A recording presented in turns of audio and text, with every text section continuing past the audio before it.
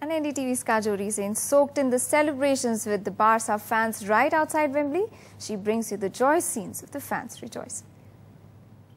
It was Barca's match to lose. That is what all the newspapers were saying in the run-up to the Champions League final. And of course, Barca made no mistakes there. A very, very clear victory. I love it. Pedro.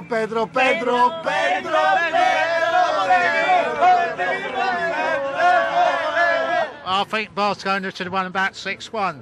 You know, they finished with Madrid, first of all, and then Manchester. Manchester, they played really well, but Barcelona, they are really strong.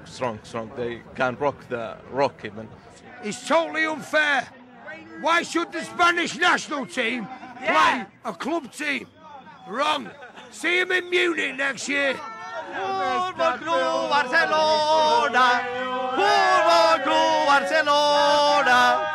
Important question which was being posed there: was this the best of the Spanish, not the best of the English? Were there choices made by Alex Ferguson which should not have been made? What went wrong? It's something that possibly Manchester United will have to examine more closely the next time they meet Barcelona or any other major Premier League team.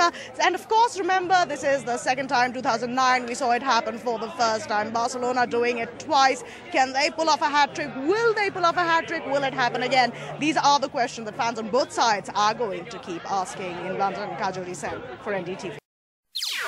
NDTV's cricket app, Android and iPhone, fastest scorecard, special analysis and much more. Download free. ndtv.com/apps.